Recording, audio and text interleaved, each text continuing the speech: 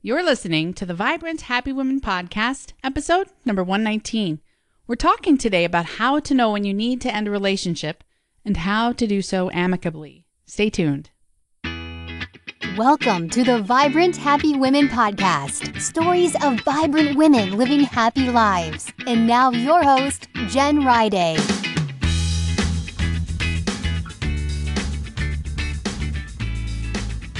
Welcome to the Vibrant Happy Women podcast. I'm Dr. Jen Riday. Thank you so much for being here and for listening. Last week, I spoke with Maggie Reyes all about creating a 5-star marriage. And today we're going to go to the other end of that spectrum and talk about how to know when you need to end a relationship, how to deconstruct the divorce process so it's not painful and awful for everyone involved, but so that it benefits everyone involved. Let's go ahead and dive into this episode. I'm talking with Sally Boyle today, and she's the author of the new book, Deconstructing Divorce, Taking the Mystery Out of Divorce and Its Impact on Your Family, Finances, and Future.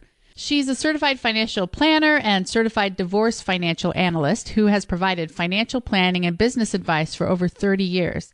She's principal of S.J. Boyle Wealth Planning, LLC in Hanover, New Hampshire. After working through her own difficult and unexpected divorce, she committed her life's work to helping others in similar situations. Sally is the mother of 4 sons and the grandmother to twin granddaughters. She enjoys spending the day hiking or skiing in the White Mountains, sailing in one of New England's beautiful lakes, or enjoying a family day in New England. Welcome, Sally. I'm so glad you're here. I am too, Jen. Thanks for having me. So I'm a mom of 3 boys, and you've topped it. You have 4 boys. Wow, that's amazing.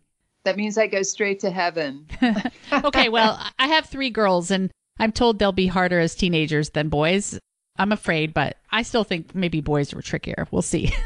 Well, that's what I hear too, is girls are harder. I think boys are risk takers and girls are thinkers, but sometimes the thinkers are hard to keep up with. That's right. So. That's right.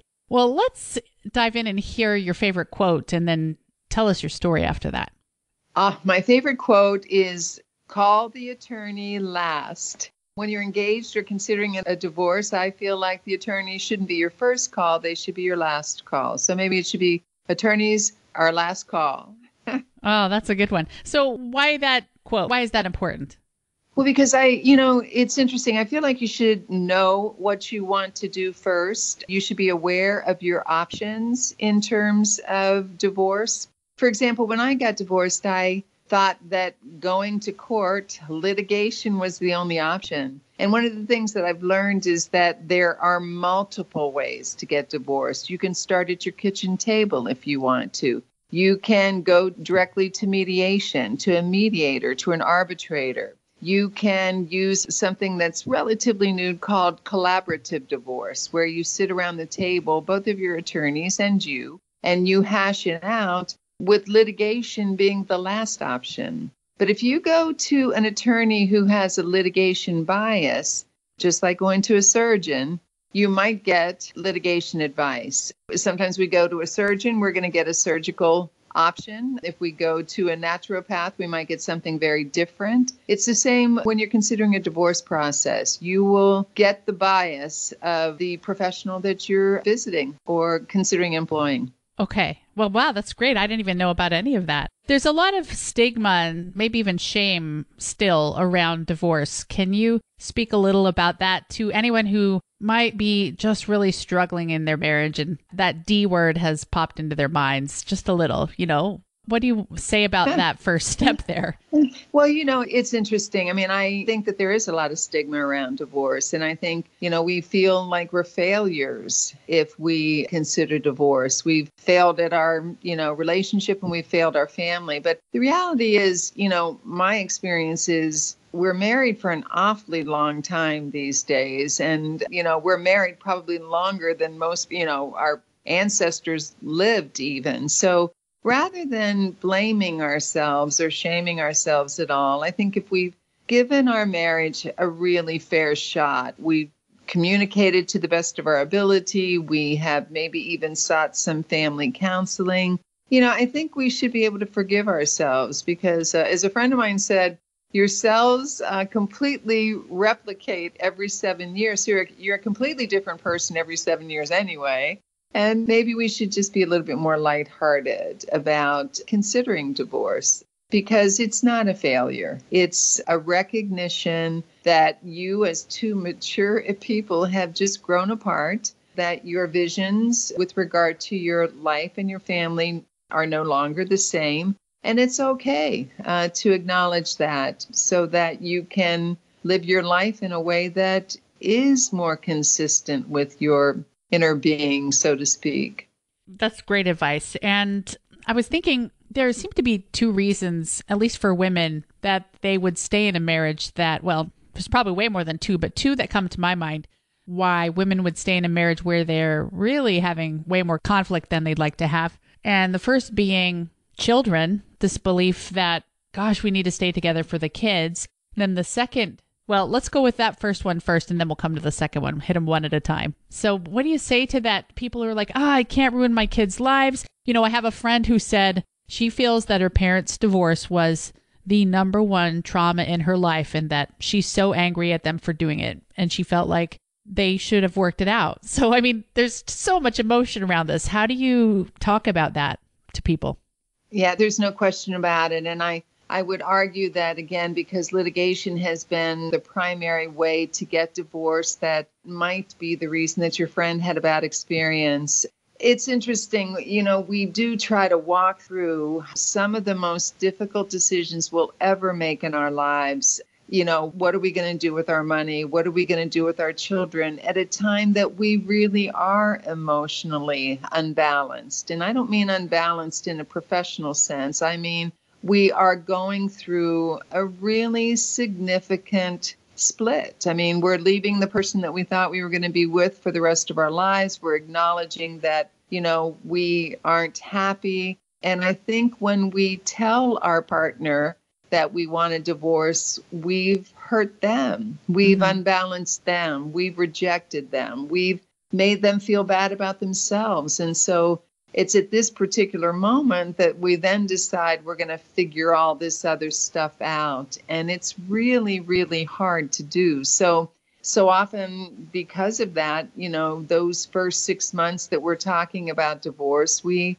aren't at our best. And we probably don't put our best foot forward in front of our children even. And especially if you're the one being left, you feel rejected and hurt. Mm-hmm. And, you know, there's actually been some research around this where, you know, therapists have looked into the emotional response that people go through when they're divorcing. And it's very similar to any loss, to the death of a partner, to, you know, anytime we experience loss, we feel confused, we feel pain, we feel sorrow. We might even be mad at that, you know, our partner who maybe died earlier than we expected. Well, we're certainly mad at our partner who wants to leave us. And so we are probably not at our best behavior. And then we enter into an arena that we have no experience at all. We're being advised, usually by attorneys who are trained at litigation, who stop the communication that goes between us. You know, all of a sudden you're talking to your attorney who's talking to their attorney who's talking to them. Wow. So much gets lost in the translation. And it's just a process that is really difficult at a time that's really difficult for us. We're entering into a difficult era in our lives and using a process that we're completely unfamiliar with. And we're making big decisions at that time. And that's why, you know, my advice to people is to educate yourself first. It was the purpose. It was the reason that I wrote Deconstructing Divorce, because, you know, I think we're a lot less afraid when we feel like we have knowledge. We know what's going on. We know what to expect. We understand our options, and we can think about them before we begin to even make decisions, much less hire professionals to help us. And so that was a big reason for the book, because I feel like knowledge is power. Knowledge gives us control. Lack of knowledge makes us afraid. And that's the last time we should be making critical decisions about our finances and our family.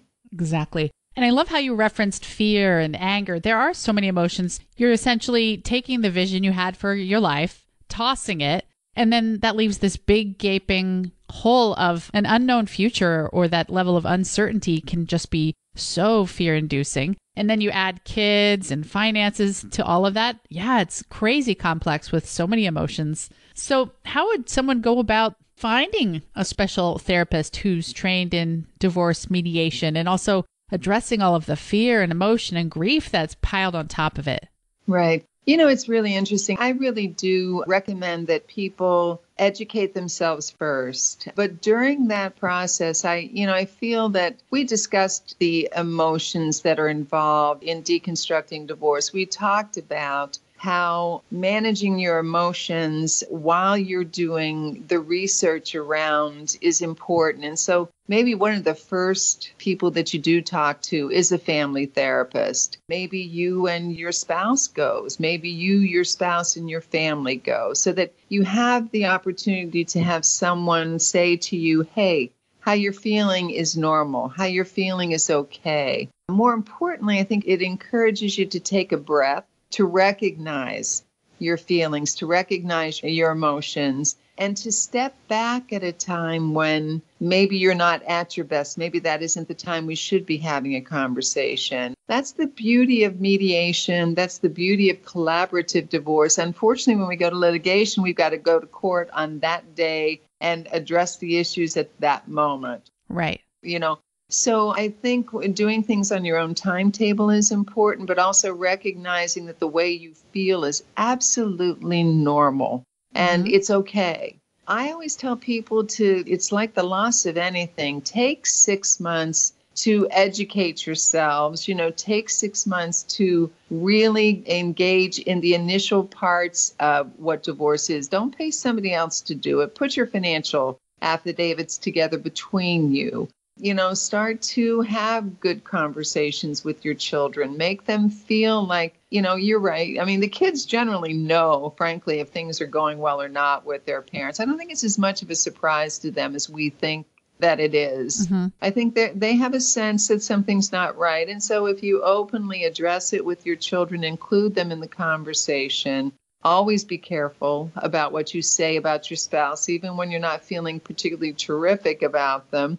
Be careful what you say to your kids and have those initial conversations, if you can, together. If you can't, maybe it's a good sign you do need a week or so to settle yourselves and come back. But having those conversations through two people isn't going to make them any easier. My experience is it makes them harder.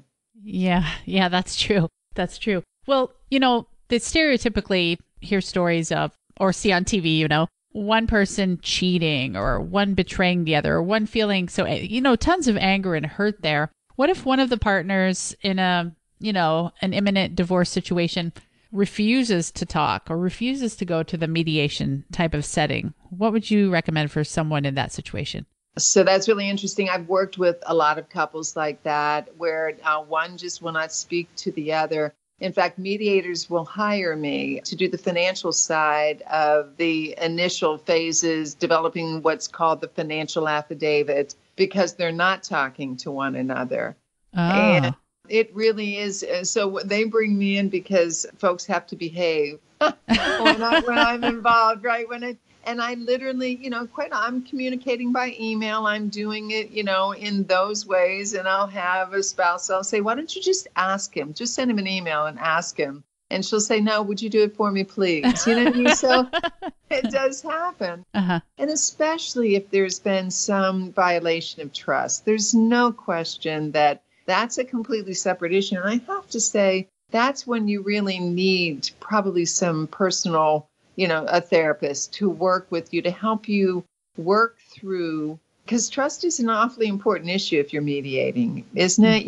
Because You're not allowing the courts to protect you. You are, taking your spouse's word at face value about a lot of things, especially if they're the spouse that is handling the finances. There's a lot of trust that goes on, not only in the divorce process, but following divorce, too. You've really got to trust each other because you're not living together anymore. And you've got to trust that what you put on paper is something that you'll do together. So finding that place, to reestablish that trust is really important. Sometimes we just have to have a therapist be frank with us. Very few divorces are one-sided. If they're I'm not excusing infidelity, but quite often I think that we probably have seen our relationship deteriorating. And I think, quite often, just taking a real look at ourselves or having a therapist help us do that. I really just feel like, it's not easy. It's really not easy, but it's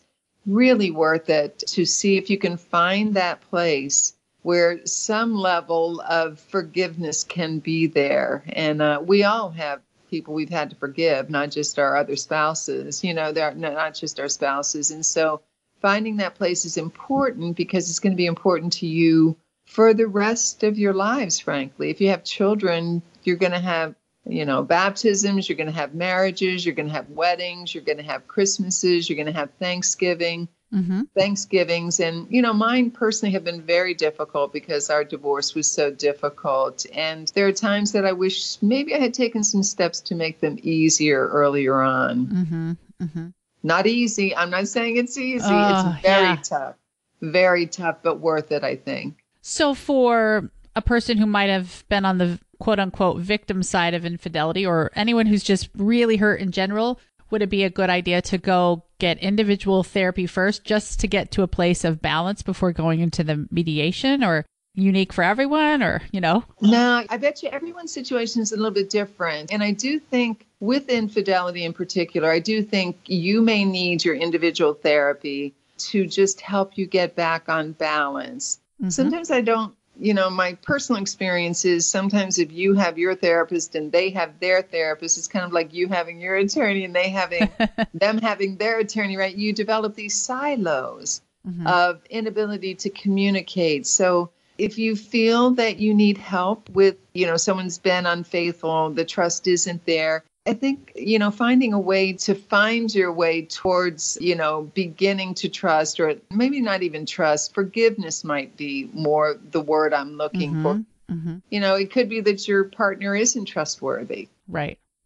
And you just have to figure, which might be part of the reason why you need to leave them. You know what I mean? But finding a way to forgive their particular faults, I think, is important because you do want that ongoing relationship, if it's at all possible, if they're not abusive, if they're not, if you don't have a fear for yourself or your children, you probably will try as hard as you can to have a reasonable relationship so that just like your friend who really felt scarred by her parents' divorce, it probably was a fairly volatile relationship that is scarring. And that's what you're trying to avoid, is hurting your family or your children. And so I think if you put that in the forefront, what am I looking for? I'm looking for a civil divorce. I'm looking for a civil family post-divorce. If you keep that in front of you, I think you may be able to stay on track better.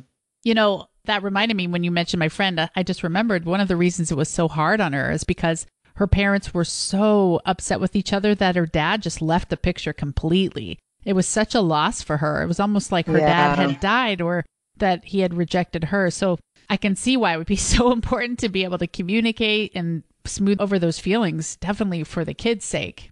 Absolutely, because I think your children take responsibility, and different ages will respond differently. Young children, it becomes a way of life for them, but those that are kind of in their pre-adolescent, pre-teen, early teen years, they can take things on personally. They can feel that they're responsible. I mean, that's why I think we have to be really, really careful about our behavior. Again, short of abuse, tolerance goes a long way in protecting the kids. And that really should be first and foremost, I think, in our minds. Right. And so if people wanted to have some mediation with divorce or to work through feelings, would most family therapists be able to do that, or do they need to contact some kind of specialist? Well, essentially, I think most family therapists could do it, actually. I do. And, it's interesting just to, if you really find yourself unable to accomplish it, one of the things that collaborative divorce, and again, there's a whole section on collaborative divorce in Deconstructing Divorce. That's a fairly recent process developed by an attorney in Minneapolis, Minnesota, where you both have your attorneys at the table, but you do have a therapist who is a specialist in divorce. And their job is to facilitate the conversations. So in other words, when we get off track, when we just can't keep ourselves emotionally together during the negotiations because of the hurt or trauma that the divorce is creating for us, that therapist's job is to do exactly that, to help the conversations by keeping it in front of us what the goal was. Well, the goal was a civilized divorce. The goal was our family. The goal was to make sure that we divorced in civility and our family was first and foremost. So there are actually family therapists who are directly involved in the divorce process and the conversations in collaborative divorce. That sounds amazing as far as divorce goes. Well, let's have a quick break for our sponsor, and then I want to come back and talk about the financial side of divorce, which sounds really tricky. Yes. Audiobooks are a fantastic sidekick for summer activities like hiking, sunbathing on the beach, running, going on a road trip, enjoying downtime outdoors, doing yard work, and more. And listening is an easy way to consume content you love while doing the things you love, eyes and hands free. Audible has the largest selection of audiobooks on the planet, which lets you fill your summer with more stories like Braving the Wilderness from Brené Brown, a book I just listened to. Audible helps you listen more easily by letting you switch between devices. So whether it's on your phone, through your car, from a tablet, or even at home through your Amazon Alexa, you can get through a ton of books, eyes and hands free that way. Audible members get a credit every month, good for any audiobook in their store, regardless of price. And if you don't like it, you can exchange it, no questions asked. Plus, your books are yours to keep. You can go back and listen again and again, even if you cancel your membership. You can start a 30-day free trial and get your first audiobook free. Just go to audible.com/happywomen or text the code happywomen to 500-500.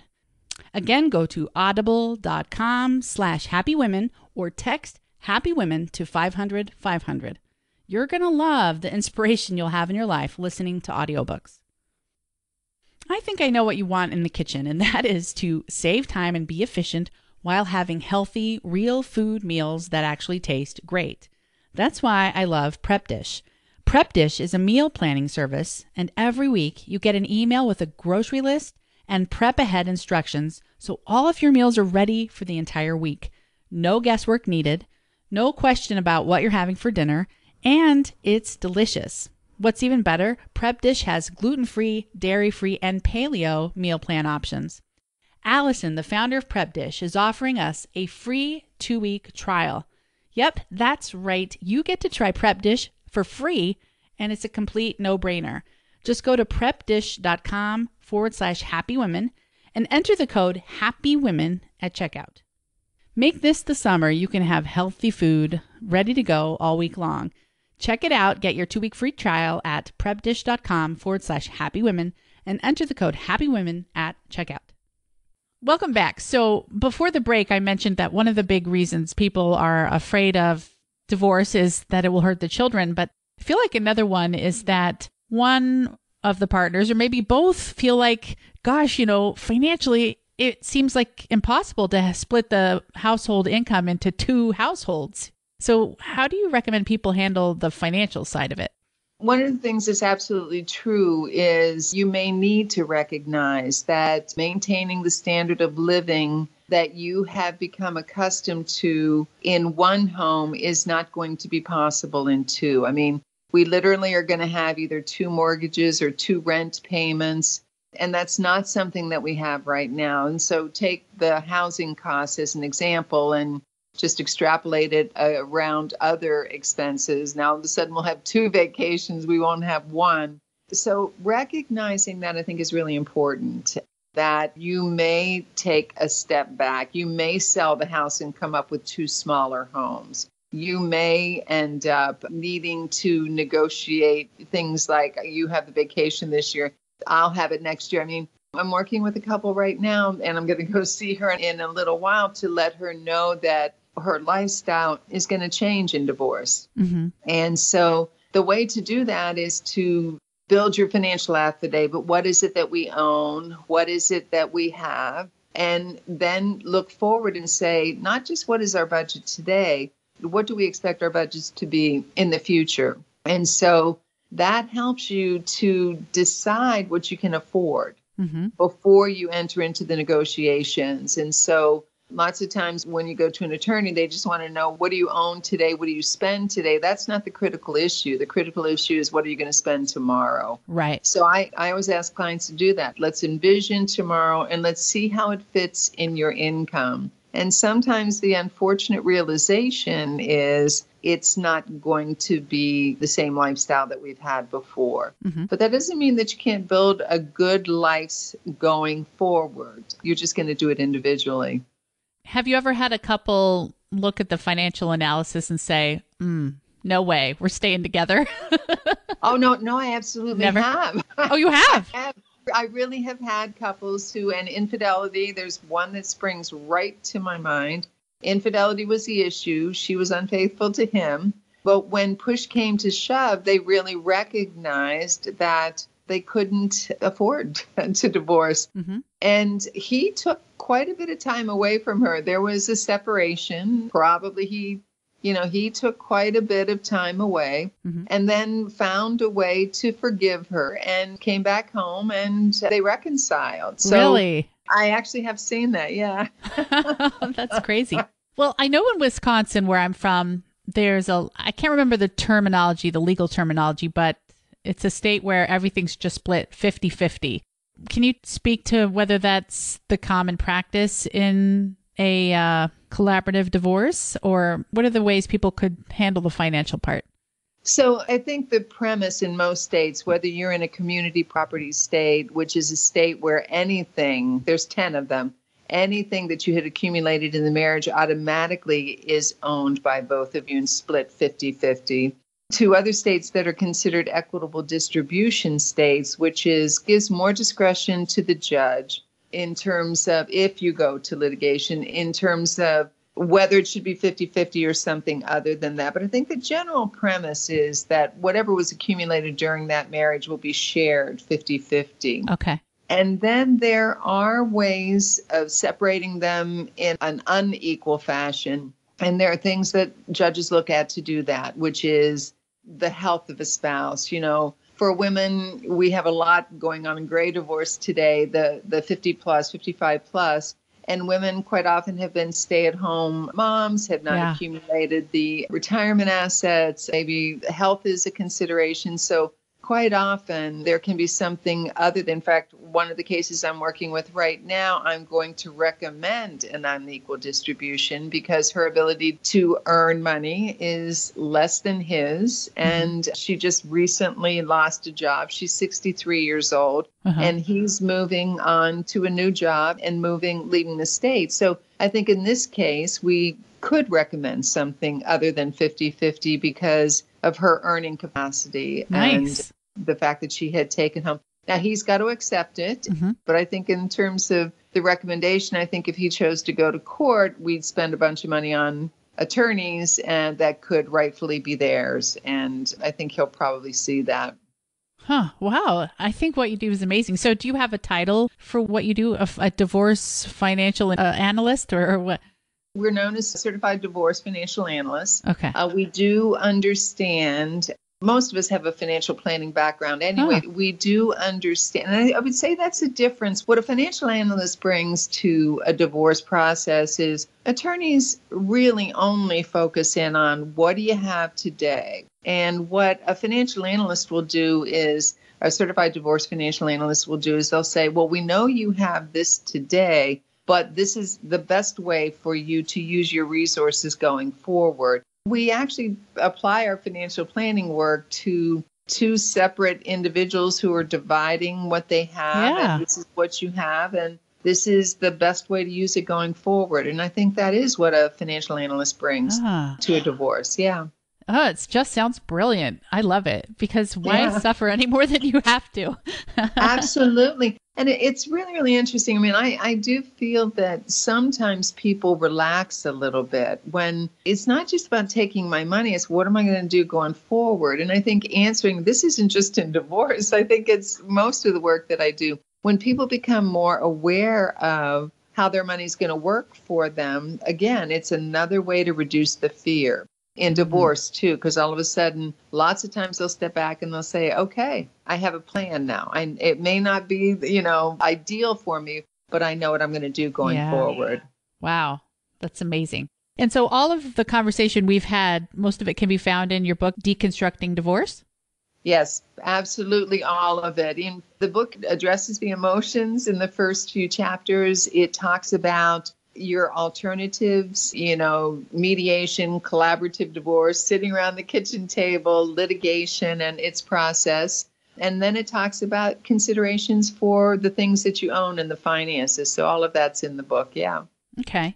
Well, so I want to take it just a tiny bit personal now. So you mentioned that you're divorced. So walk us through, if you can remember, the feelings you experienced personally when you decided, you knew you were getting a divorce, and what it was like going through the process, and then after, what that felt like, all of those steps, Well, and I think that's that was a big part of the reason of why I wrote the book, because I made a lot of mistakes, both emotionally. Some of the things that I did, I probably sent us on the wrong path. I mean, my former husband also made huge mistakes. In fact, we address them in the book. I talk about one specific incident in particular. He misbehaved, but my response could have been better. Mm-hmm. And what it did was it sent us down the road of not speaking to one another, probably for the majority of the rest of our divorce, which did end up in 2 years of litigation. Wow. It was awful. We were not a pretty couple. Our children experienced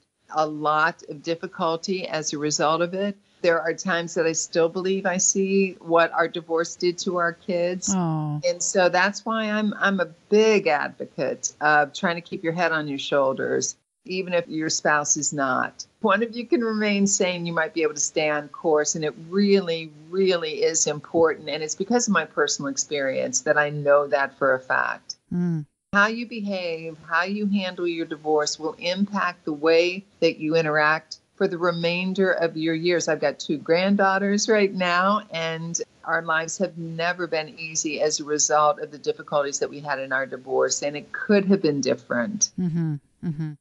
And what is the average cost litigation-wise for a divorce if people go the litigation route?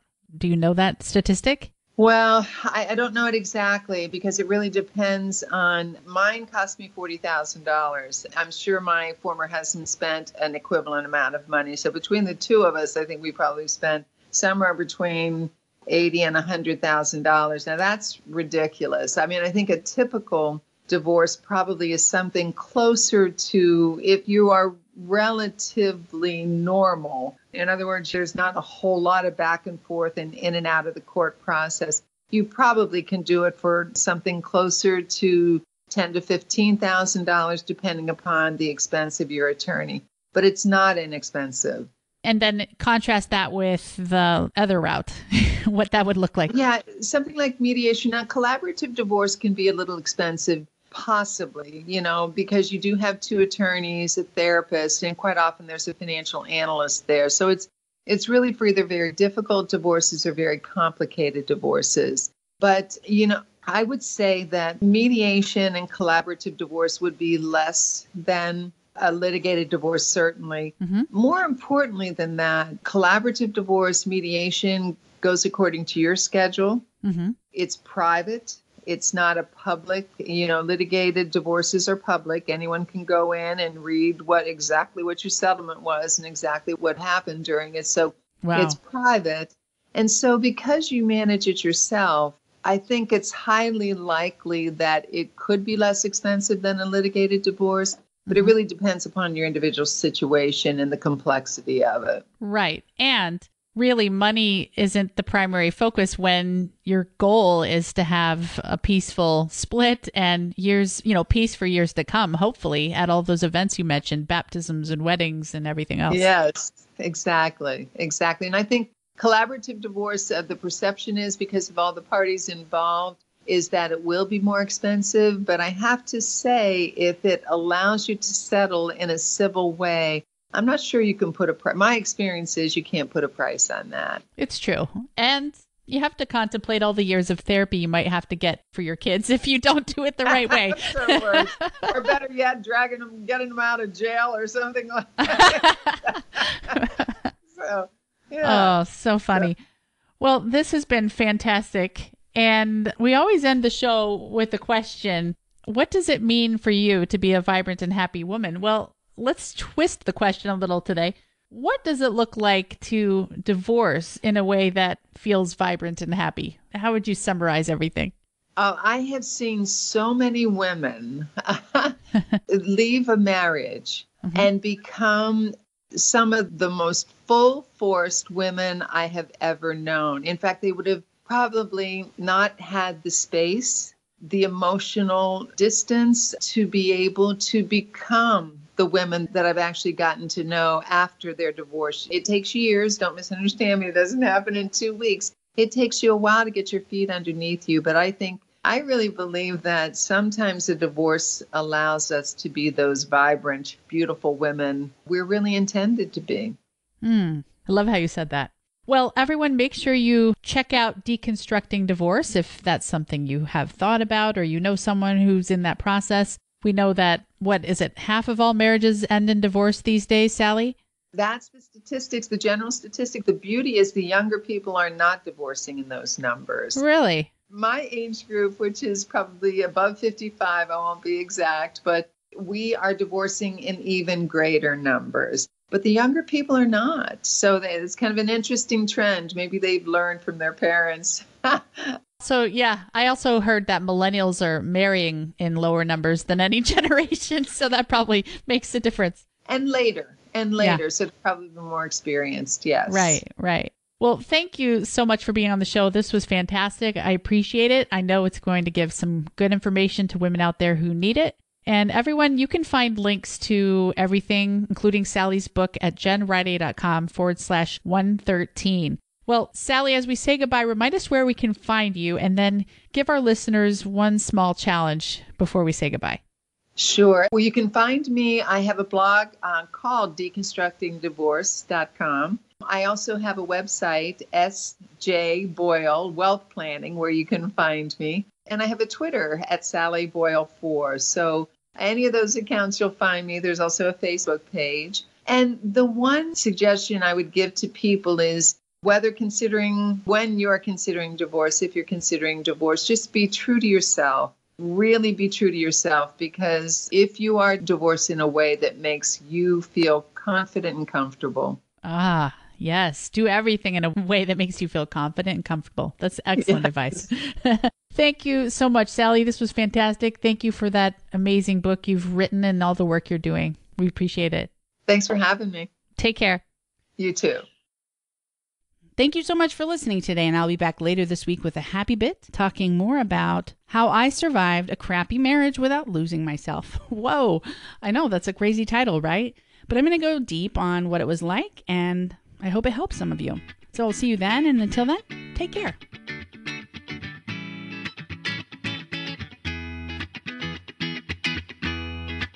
Thanks for listening to the Vibrant Happy Women podcast at www.jenriday.com.